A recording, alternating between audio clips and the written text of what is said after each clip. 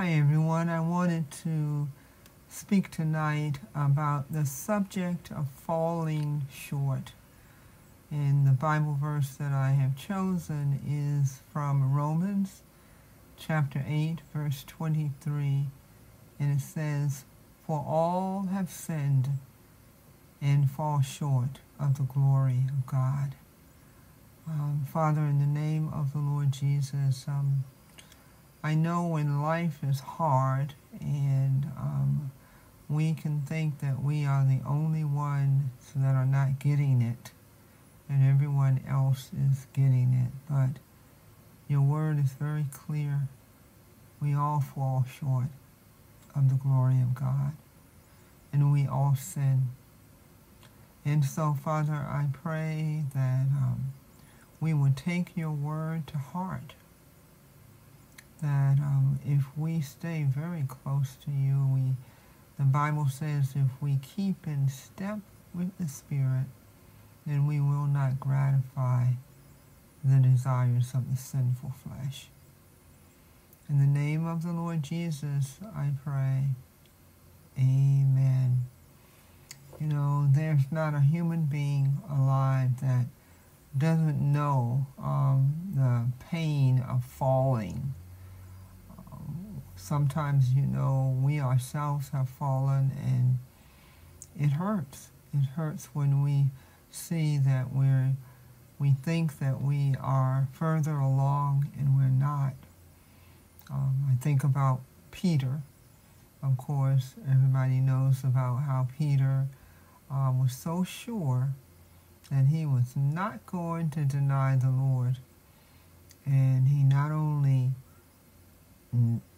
broke that promise, but he ended up doing it 3 times. He denied the Lord. And we know we have our own little things that we have done too. I've shared about me with my food issues. For years and years, I would break that promise about the food. You know, I'm not going to do this. I'm not going to binge. I'm not going to do that. And start off wonderfully, and then the next thing I know, I was back in the food. But sometimes even the hardest thing is when someone that you trust does something really raunchy, and it's very disappointing. It's so disappointing that we just can't even see how we could possibly forgive them. But the Bible tells us, "For all have sinned and fall short of the glory of God." And this is one thing I know about Jesus Christ, why we need a Savior. Because all have sinned and fall short of the glory of God. We are going to disappoint, and we are going to have people do things disappointingly to us. And so we have to learn, how do we cope in this world, knowing our own imperfection and knowing the imperfection of those around us. And one, you know, the big way is to have the Spirit of God living in us. We can't do it without that Spirit living in us. We can't do it. And the way that we get the Spirit living in us is that we surrender our lives to Jesus Christ. Jesus is God. God who cares so much that he came as a human being. He came and lived here. He took the form of a human so that he could not only show us how to live, but to also be that perfect sacrifice that the Bible tells us that is needed. We need it like they would have perfect animals and they would sacrifice those animals. Jesus became our lamb.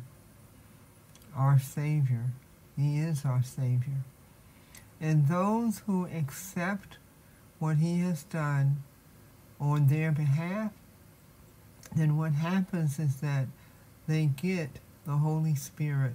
They get forgiveness for their own sins, but they also get Him who lives inside of us. God lives in us. God in us. You know, Christ in us, the hope of glory. And so we learn about this Spirit living in us. And that's why we stay in the Word. And we learn to keep in step with the Spirit. So we ourselves are not part of the problem. That we're not continually doing stuff that is hurting us and hurting other people. And then when we do things that hurt us and hurt other people, we don't waste time continuing in it. We don't have to be afraid of God anymore. We go to Him and we tell Him we're sorry and really mean it. And He takes care of it. And we don't have to go around feeling heavy for falling short. But this is the biggie. We don't have to go around hating people who are in their flesh. We don't have to do that. You know, it used to be that I would think if somebody was really messing up, then it was my job to not only let them know how they were messing up, but to let other people know that they were messing up. You know, and when I'm doing that, then I'm putting myself in place of God. I'm being the judge. I cannot do that. The Bible says, yeah, if I really care about that person, then I am going to be in fervent prayer for that person. Otherwise, I am part of the problem too. Falling short is part of living on this side of heaven. And so what we want to do is to help more and more people learn how to keep in step with the Spirit. And before they can do that, they have to have the Spirit living inside of them. And the way they get the Spirit living inside of them is that they go to the Lord. They go to Jesus and take the forgiveness that He wants to give to them. So they're not so heavy that they're acting like flesh. They're acting like they don't have to be anymore. We don't have to be a part of the devil anymore. We don't have to be his little marionette doing everything that he wants us to do. We can be free, forever we can be free. And so my prayer is that, number one, you have given your life to Jesus. And number two, you are keeping in step with the Spirit. And number three, you are staying in the Word so you don't keep forgetting that you're not your flesh anymore. And not only that, that when people are in their flesh, yep, they are quite ugly. But guess what? When we get into our flesh, we're quite ugly too, all right? So we don't want to be fighting the wrong enemy, or either on the outside or the inside. We're not sitting around taking people's, as they used to say, taking people's inventories and, you know, doing all the do. We don't need to do that. And neither do we beat up on ourselves, you know, eating boxes and bags of stuff because we disappointed ourselves. You know, we're not the Lord. We are not the Lord. There is the Lord. And thank God we belong to Him. But let me pray right now. Father, in the name of the Lord Jesus, thank you for Jesus. I thank you because even as I make this video, it is the day we are celebrating Good Friday, and it is truly a Good Friday. I thank you, Father. Thank you for redeeming me. Thank you for giving me new life. I pray if there's anyone who is listening to this and they don't know you, I pray that they will come to know you.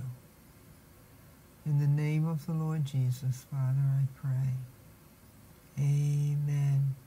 Take care. God bless you. Bye-bye.